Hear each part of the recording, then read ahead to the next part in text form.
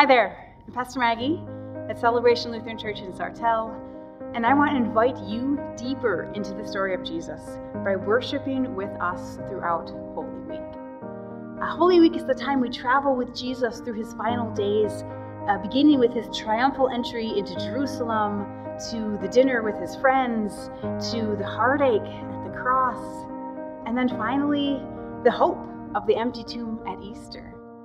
This is the story that makes us Christians. This is the big deal, folks, and it is so full of meaning. But please don't just take my word for it. For the past 20 years or so, I've been the narrator of our story for the Palm Sunday service. It's been the same script each year. Now, I used to wonder why I was always asked again each year to take this role. I figured they'd want to change it up, maybe try something new.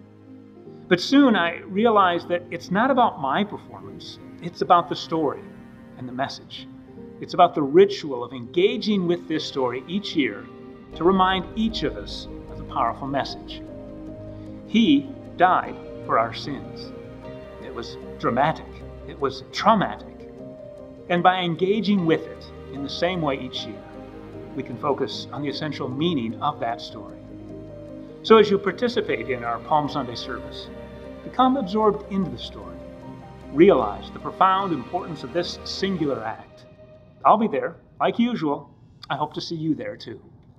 Maundy Thursday will feature a potluck and worship. Potlucks reflect selfless generosity, like Jesus' love for his disciples. Potlucks express welcome to all, no matter what they can afford or bring. Potlucks show our diversity. But most of all, I'm excited to share a potluck on Maundy Thursday, because in the early church, Paul says in 1 Corinthians chapter 14, everyone has something to bring, and when everyone contributes, then the church is built up. Good Friday service reminds me just how much God loves us. He gave us Jesus. Jesus had to become a man and sacrifice his life for us. Because of that, we have eternal life, and we're forgiven. And being in worship on Good Friday just reminds me how much God loves us. Easter Sunday is the party. Easter services are filled with people and smiles and joy and hope.